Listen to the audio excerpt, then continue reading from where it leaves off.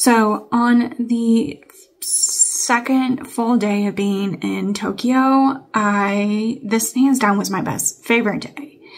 Well, the weather was not the best. And it started second half of the day. So the first half in the morning, I went to, I believe, I'm going to pronounce it wrong, but maybe I won't, but the way that I might know it is Meiji. I will insert the proper name. That's what you saw at the beginning of this video, is Meiji. The walk is pretty long, not really bad, and it was very, very dead because it was there at like 8 o'clock in the morning, and the temple didn't open just yet. And actually, once I got all the way to the front of the main temple, it was really pretty, really wide open. I loved all the arches. I loved like all the roofing style. It was really awesome. And just going through those doors to get into like the main area of just like the temple. I don't know if it's temple or a shrine. I should look that up. But it was beautiful.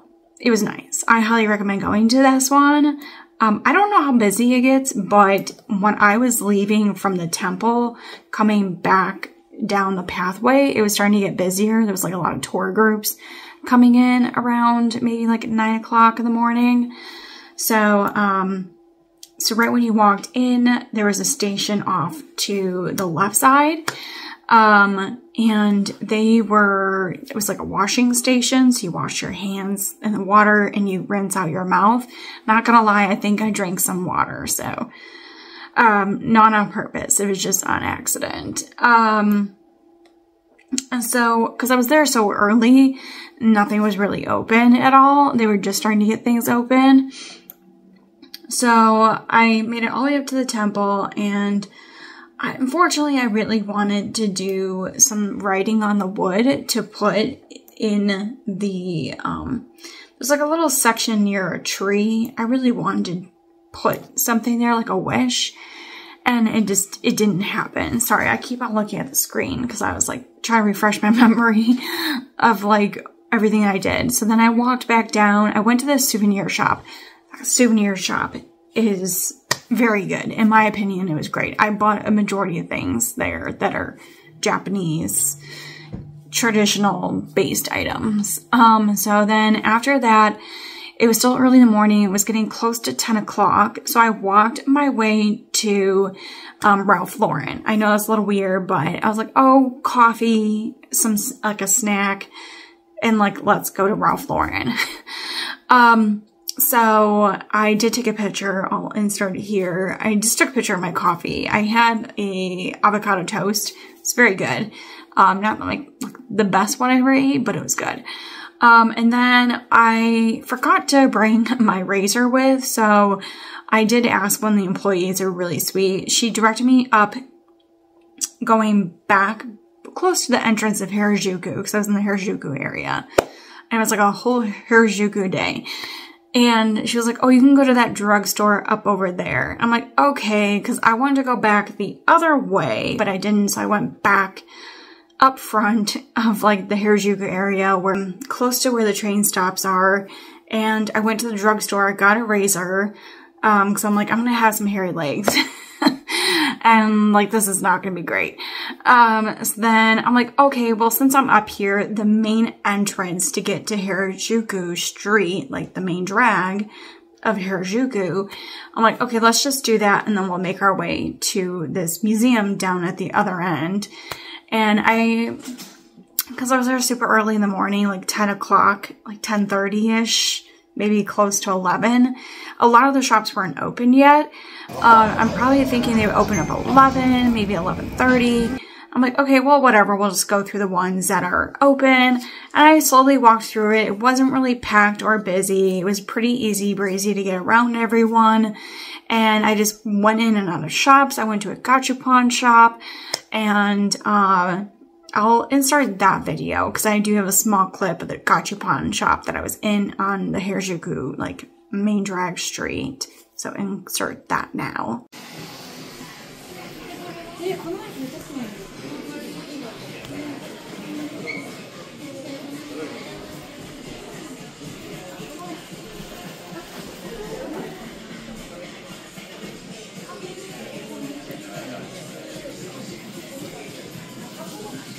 Yeah, I kept on walking. There was like a lot of the cafes were down that street. So there was like an otter cafe, which the lady had like a little otter out, which you cannot take a picture of because she was like, no picture.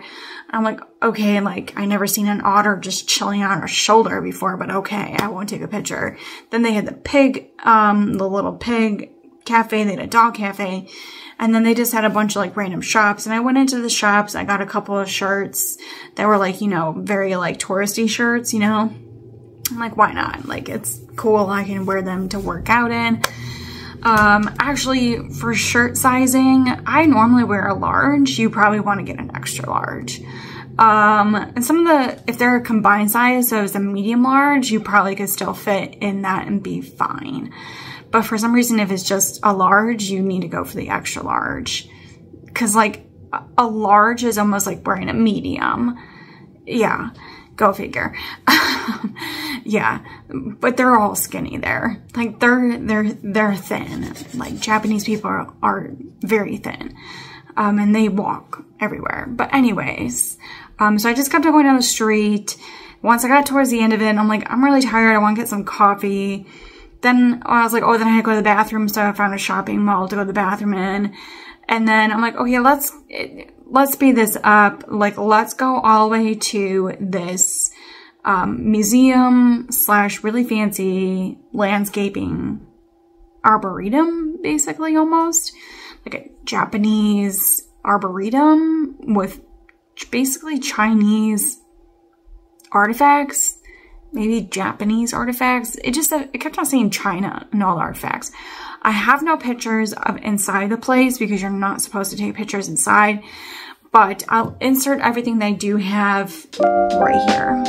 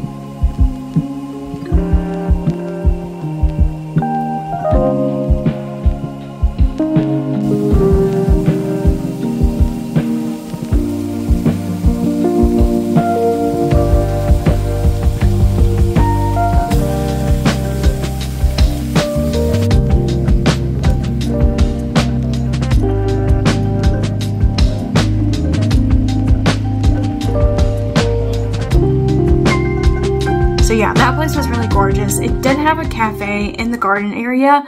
By the time I got there, there was already a line and I didn't want to stand anymore. I was like, I'm hungry. I want a drink. Like, I want coffee. This day, I was just standing and walking a lot. So after this day, I wasn't really feeling that well body-wise. But this day was my favorite day. I don't know why. It just was. So then after walking all the way towards the end, I walked all the way back to the main like shopping area. Not like Harajuku, like that little tiny alley street. Like the main drag with like Kitty Land on it and all the designer shops are on it. I don't know the name of the street. And if I did, I probably wouldn't be able to pronounce it. But I did go into Kitty Land. I didn't really shop the whole thing. It was a little bit busy. Also, I'm not into all that stuff that's in there. Like, it's cool. Yeah, it's great. Like, I know a lot of it. But I was like, okay, take me to the Florida Disney and then I want to get out of here. Then I started walking Cat Street. And then it started raining. So then I did stop. Oh, I think I might have a picture of the matcha place I went to. It was like Tokyo Matcha. I'll insert the picture here. I just tried a matcha latte and I did buy their matcha and it is pretty good. I'm still like not used to the matcha flavor. It's very earthy. It's not bad. I think it's the best one that I ever did have so far. And I only really had 3 in total with them in it. But it was good. It was fine. Just, I need to add sugar and then I'd be okay. So I started walking Cat Street a little bit and then it started really raining. And then I was like, okay, I just kind of want to go back to the hotel. But before I go back to the hotel in the Gyoza area, I want to get dinner. And I just want to sit for like an hour or something like that. So I went to, hands down, the best gyozas I have ever had. I don't know what this guy does. He's a miracle worker. They're freaking awesome. So it's Harajuku Gyozas. And it is near the Cat Street area. So you just zigzag around. And the man, he's a genius. He doesn't speak English. All you have to do is do some hand gestures and he gets it. He's great. I was talking-ish to the owner, like talking-ish, like hand gestures and pointing. But then his workers, they spoke a little bit of English. They were all Indian. So I know they spoke Indian to each other. And I think they definitely do speak Japanese.